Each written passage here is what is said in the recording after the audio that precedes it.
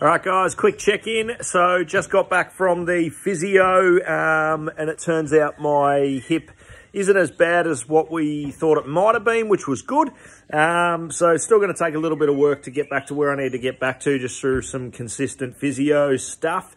But the good news is I can go back on the bike. So I can't, unfortunately, do the longer rides at this point in time.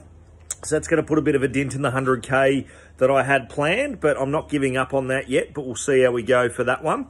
But it'll allow me to get back on as of tomorrow. So tomorrow I'm going to get on, I'm going to try and do a sort of a 20, 25K, pretty easy ride, and just get my body back used to riding again, and just see where we go from there. So I've just got to look after it. I've got to stretch it out. I've got to make sure that I do all the right things, and the doctor, or the physio's giving me some exercise that will strengthen all the muscles around the hip. And hopefully that'll get me where I need to go. So I'll keep you posted with progress, and I'll check in tomorrow. Cheers, gang.